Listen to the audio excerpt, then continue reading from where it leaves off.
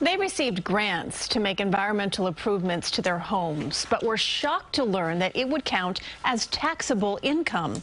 But there's now new hope for tax relief for these Long Island residents. Here's CBS 2's Carolyn Gusoff. This is 90% clean water that's going back into your environment compared to the nitrates. Louis Castronova upgraded his old septic system for one reason. We're going to make a difference. We're going to make water cleaner. But the nearly $30,000 upgrade paid with grant money ended up raising that year's taxes $4,000. That affected me as a middle-class homeowner. This could have been college. More than 3,000 Suffolk homeowners are in the same boat. They signed up for Suffolk County grants to replace polluting cesspools. Then the IRS counted the grants as taxable income, even though the installer was also taxed. Critics say the IRS ruling hampers a critically important environmental fix. Unfortunately, we are drinking and swimming in our own wastewater.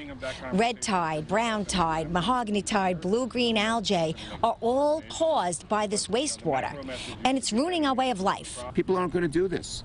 They're going to say, don't hook me up. Senator Chuck Schumer says he's found a workaround, the USDA. He's asked the agency to formally determine the grants protect and preserve the environment, making them tax exempt. This was a screw up by the IRS. They were too chicken to admit their mistake. Now we're going to force them to admit their mistake by having the USDA send them this letter. Not happening anyplace else in the country that we're aware of. If you get a grant to change out your septic system, you get dinged. The tax burden is slowing upgrades Suffolk County wide. Only 70 homeowners per year have signed up.